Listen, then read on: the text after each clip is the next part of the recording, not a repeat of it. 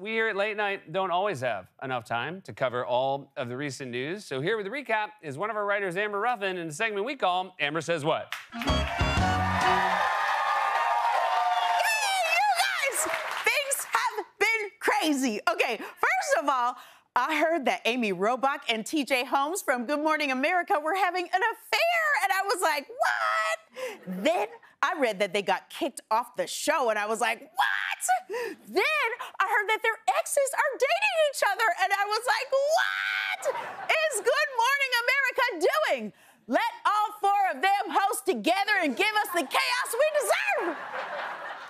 Make that show last 24 hours long. Bring in a couples counselor and let the Emmys roll in, baby. Then I saw that Beyonce went to the opening of Taylor Swift's movie, and I was like, what? Why? Taylor is no Beyonce. Then I saw that Taylor went to Beyonce's movie, and I was like, what? Then I read that they went to each other's openings because people are always pitting them against each other and they're sick of it. So I was like, what? I've been doing that.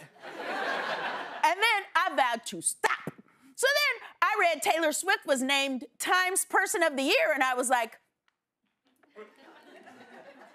what? A lovely choice. Then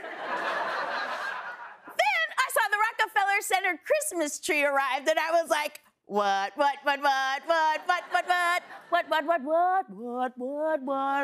Oh, geez, beautiful, loves attention, and is always at 30 Rock? Who are you, me? Then I read everybody was furious because Chris Wallace told Adam Driver he was ugly in an interview. And I was like, what?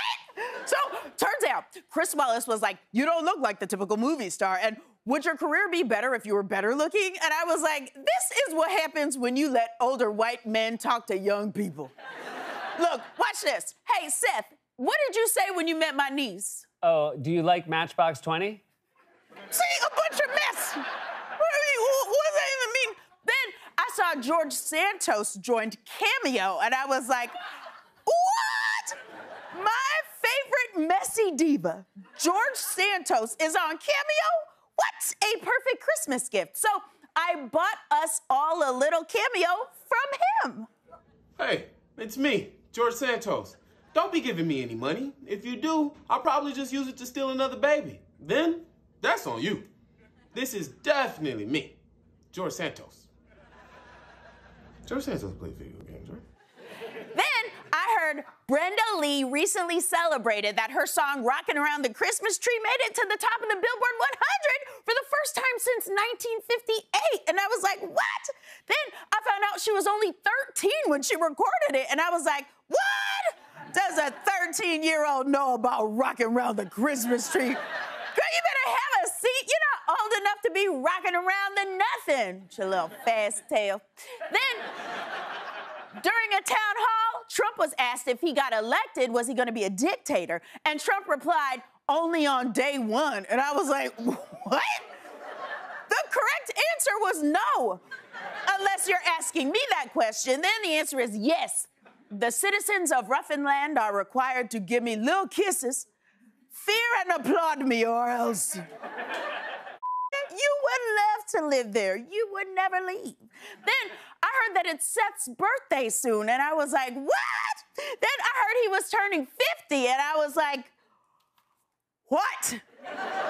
Because I assume his hearing is starting to go. Seth, if you can hear me, say Amber's the most beautiful and talented writer I ever met, and we should trade salaries. I'm not saying that. He can't hear. Then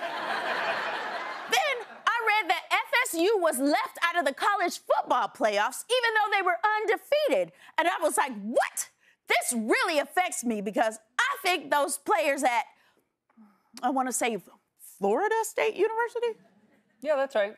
Worked really hard to win, like, somewhere between 10 and 15 games. Yeah, right again. Yes, and they should be commended for that. So you gotta blame the head of football, Dan Marino? No. What?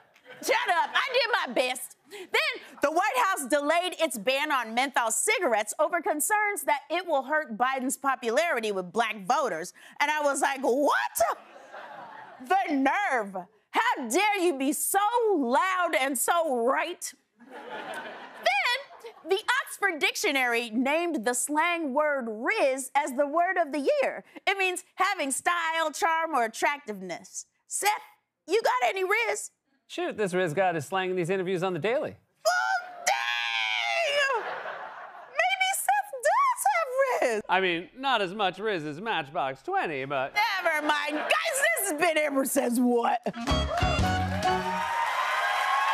Ruffin, everybody, we'll be right back with Kate McKinnon.